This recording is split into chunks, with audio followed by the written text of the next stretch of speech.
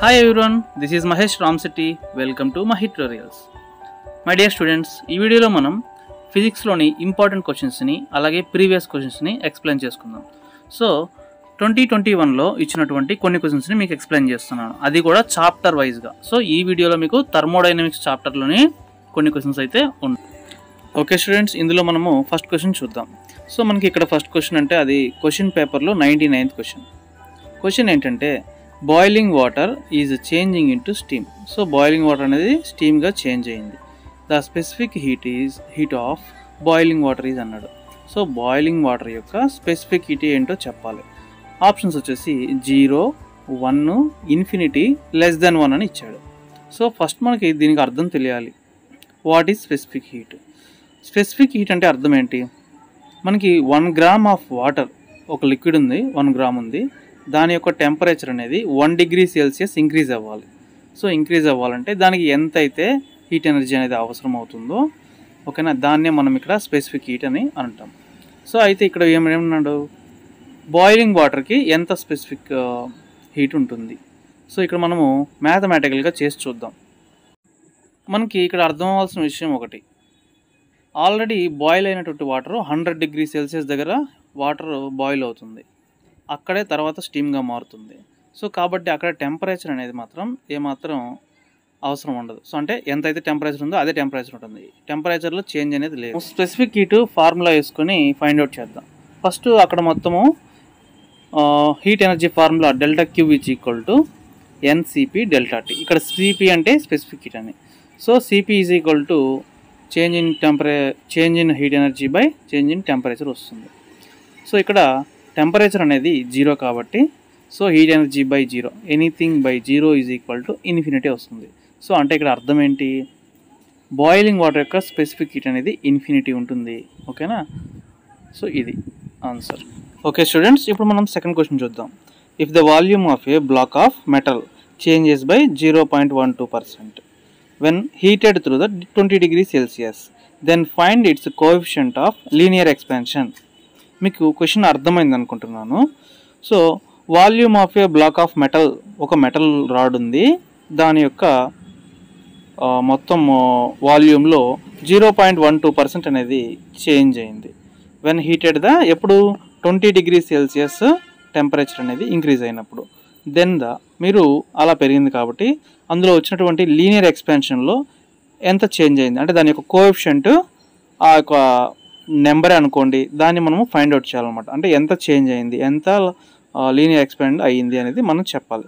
So ఎలా చెప్పాలి, first మనం మొదట ఇచ్చిన దాని ప్రకారం volume of change find out చేద్దాం. Delta we by we is equal to, so volume ఎంత చేంజ్ అయింది ఇక్కడ 0.12% అని ఇచ్చాడు.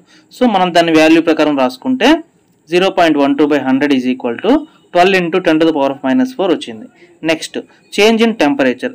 సో టెంపరేచర్లో ఎంత చేంజ్ వచ్చింది, ఇక్కడ 20 డిగ్రీ సెల్సియస్ ఇంక్రీజ్ చేయడం జరిగింది. Next delta we by we is equal to 3α delta T అని రాసాం. అంటే ఏంటి, సో మనకి ఇక్కడ delta we by we is equal to R delta T అవుతుంది కాబట్టి మనకి ఆర్ అనేది 3α మనం రాసుకుంటాం. ఎందుకని, ఇక్కడ మనకి where alpha is equal to coefficient of the linear expansion, మనకి లీనియర్ ఎక్స్పాన్షన్ కిందకి ఆల్ఫా అనేది వస్తుంది కాబట్టి ఆర్ ఈజ్ ఈక్వల్ టు 3α అవుతుంది. సో 3α డెల్టా టీగా మనం ఆర్ ప్లస్లో 3α అని రాస్తాము.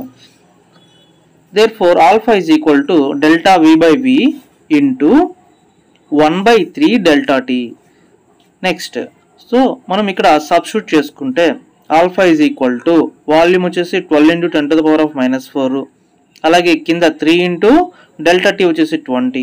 సో ఇవి సబ్స్టిట్యూట్ చేస్తే మనకి 2 × 10⁻⁻5 డిగ్రీ సెల్సియస్ ఇన్వర్స్ వస్తుంది. సో ఇది ఆన్సర్.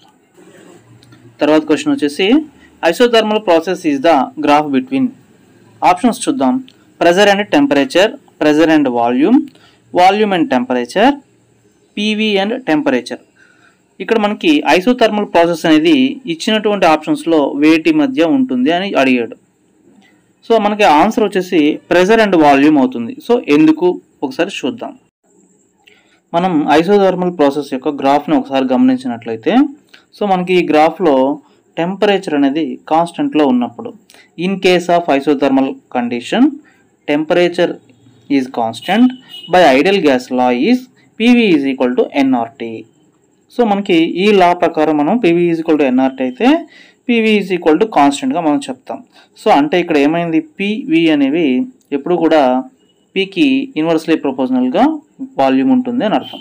అంటే ఐసోథర్మల్ ప్రాసెస్ గ్రాఫ్ బిట్వీన్ అన్నాడు కదా, సో దానికి అర్థం ఏంటి, ప్రెజర్ అండ్ వాల్యూమ్ మధ్యలో మనకి ఐసోథర్మల్ ప్రాసెస్ ఉంటుందని అర్థం. ఓకే, మనకి నెక్స్ట్ క్వశ్చన్ వచ్చేసి for a మోనోఅటామిక్ ideal gas following the cyclic process ఏబిసిఏ shows in a you and రో ప్లాట్. సో ఇక్కడ ఒక గ్రాఫ్ ఇవ్వడం జరిగింది, అందులో ఐడెంటిఫై ద ఇన్కరెక్ట్ ఆప్షన్ అన్నాడు.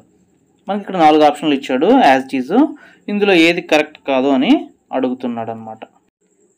First option molar heat capacity of the process AB is R/2. So మనకి ఏ and B మధ్యలో ఉన్నటువంటి హీట్ కెపాసిటీ వచ్చేసి R/2గా ఉంటుంది అని అన్నాడు.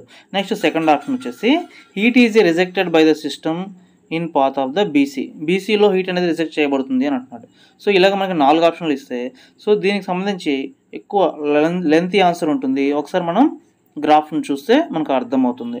So యూకి రోకి graph గీసుకున్నాం. ఈ గ్రాఫ్లో మనకు తెలిసినటువంటి formula first C is equal to R/γ-1 minus R/m-1 వేసుకున్నాం. ఇక్కడ CV అంటే కోఎఫిషియంట్ ఆఫ్ కాన్స్టెంట్, R అంటే యూనివర్సల్ గ్యాస్ కాన్స్టెంట్ వచ్చేసి 8.314 joule kelvin inverse. Next gamma is adiabatic constant, M is a పాలిట్రాపికల్ is constant. So ఇవన్నీ కూడా మనకి ఇచ్చిన డేటాలో మొత్తం తీసుకున్నాం. మీకు మొత్తం ఆన్సర్ అనేది ఇక్కడ నీట్గా రాసేసి ఉంది, అదే టైప్ చేసేసి ఉంది కాబట్టి సో నీట్గా మీరు నోట్ చేసుకోండి. నేను మీకు ఈ ఆన్సర్ అనేది ఎలా వచ్చిందో చెప్తాను. మనకి U వచ్చి ఇంటర్నల్ ఎనర్జీ అవుతుంది, CV వచ్చేసి మోనోక్రోమాటిక్ గ్యాస్ 3/2R అవుతుంది. అలాగే ఐసోక్రోమిక్ ప్రాసెస్లో వాల్యూమ్ అనేది కాన్స్టెంట్గా ఉంటుంది కాబట్టి వాల్యూమ్ అనేది 0 అవుతుంది. ఓకే, మనకి నెక్స్ట్ క్వశ్చన్ వచ్చేసి the pressure of A gas is proposal to. దీనికి మనకి 4 ఆప్షన్లు ఇచ్చారు. First option the sum of kinetic and potential energies, second option potential energy, third option kinetic energy, fourth option none of the above. 4 ఆప్షన్స్లో ఏదో ఒకసారి చూద్దాం. ఈ type of questions మనకి చాలా రకాలుగా చాలాసార్లు అడుగుంటారు. అలాగే ఈ ఫార్ములాస్ మనకు గుర్తుండాలి. Kinetic energy per unit volume E is equal to ½ ρV². Pressure per unit volume P is equal to 1/3 ρV². ఇవి ఇంపార్టెంట్ ఫార్ములాస్. సో ఇక్కడ మనం P is equal to 1/3 × 2E అని రాసాం. ఇక్కడ మనకి 2E ఎలా వస్తుంది, మనకి E is equal to 1/2 ρV² ఉంది కదా, అందులో ρV² is equal to 2E అవుతుంది. సో కాబట్టి మనకి ρV² ప్లేస్లో 2E వచ్చింది. ఓకేనా, ఫస్ట్ ఈక్వేషన్లో ఉంది కదా 1/2 ρV² అని, అందులో 2ని అటు పంపిస్తే మనకి ρV² is equal to 2E అవుతుంది. సో కాబట్టి మనం P ఈజ్ ఈక్వల్ టు 2/3గా రాసుకోవచ్చు. సో ఇక 2/3 అనేది కాన్స్టెంట్ నెంబర్ కాబట్టి P అనేది ఎప్పుడు కూడా Eకి డైరెక్ట్లీ ప్రపోజనల్గా ఉంది. ఓకేనా, సో ఇది ఆన్సర్. వీడియోని చివరి వరకు చూస్తుంటే ఇలాంటివి నేను ప్రతి క్వశ్చన్ పేపర్లో టాపిక్ వైజ్ క్వశ్చన్స్ని డివైడ్ చేసి మీకోసం వీడియోస్ చేస్తాను. సో రోజు చూస్తూ ఉండండి, ఎగ్జామ్స్ బాగా రాయండి. Thanks for watching my videos. Bye bye.